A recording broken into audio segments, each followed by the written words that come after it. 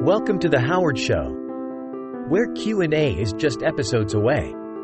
The who, the what, the when, the where, the why, and always, we ask The Howard Show. Unveiling the magic, what those F1 through F12 keys do. Have you ever wondered about the mysterious F1 to F12 keys at the top of your keyboard? Let's start with F1.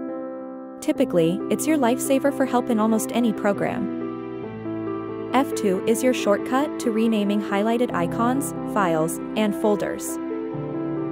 Moving on, F3 opens search in most programs, including your favorite internet browsers.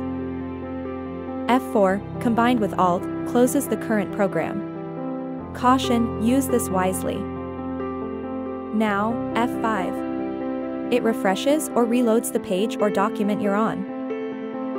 Lastly, F12 opens the save as in Microsoft Word.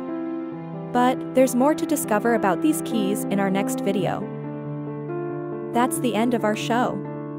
Thanks for watching, and don't forget to hit the subscribe button and notification icon to stay informed.